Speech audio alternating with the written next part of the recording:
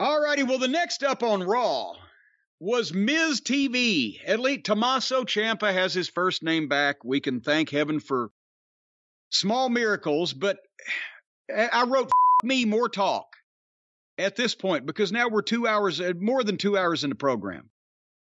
And Miz is still mad at Dexter Lumis, and obviously Lumis is a psychopath, and he's been hounding Miz and hiding and plotting and planning or whatever. Well, he calls Lumis out to meet him face to face. If Lumis was here right now, why, I'd do this and that and the other thing.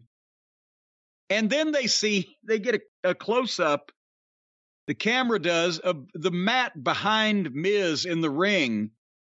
A giant butcher knife comes up through the canvas and is cutting a hole in the canvas. And everybody sees it. Now, Miz has his back turned to it, but Tommaso's there in the ring, and Tommaso had just walked out a camera shot. I don't know where he was that he wasn't seeing this. But finally, Lumis comes through the canvas, and I remember how cool this was 30 years ago when we started doing it. Yeah. They did it once I did it in Smoky Mountain Wrestling with Unabomb in 95. And where was it that they had done it first? It was Undertaker and Diesel did it in WWF around that period of time too. Well, yeah, but they did it in Memphis where Tommy Rich came from under the ring, but then Undertaker came through the ring. And then we decided to do that because we figured out a way. We only had to buy one extra fucking canvas. We didn't have to fuck the ring up. This thing, you need a special effects budget on some of this stuff. But anyway, so he comes through the goddamn canvas and starts pulling Miz into the hole. And then Tommaso's like, oh shit.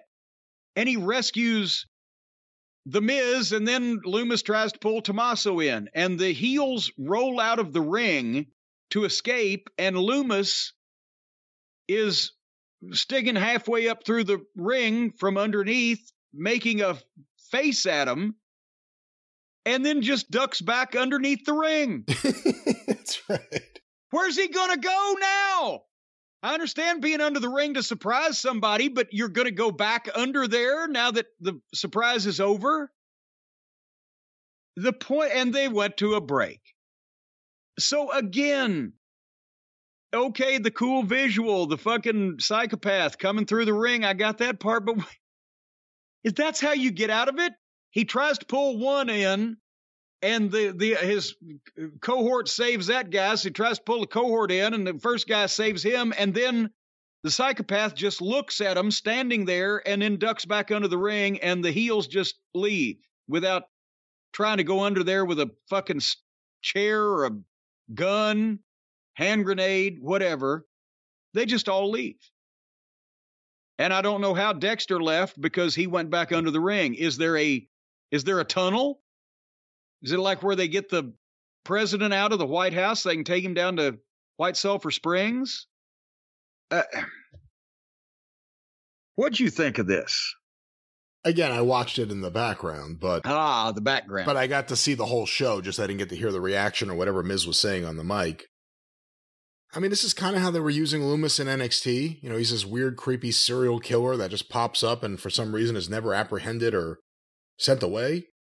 But does it make him scary or intimidating if when he fails to pull these people down to the Dungeon of Doom, down under the ring or whatever, that he doesn't come out and attempt to go after them? If he wants them that bad that he goddamn went through all this plotting and planning, and they're still standing 15 feet away with shocked looks on their faces, why doesn't he go after them? Because he's a babyface. Babyfaces do not alter the plan if it doesn't go as expected. Braun Strowman did not charge after Otis the other day. He just yelled at him.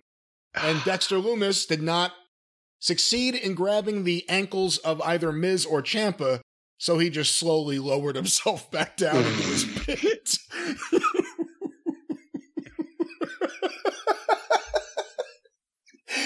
It really is ridiculous when you visualize his face. Yes. And this is the reaction it gets. That's the point, I guess. Yes.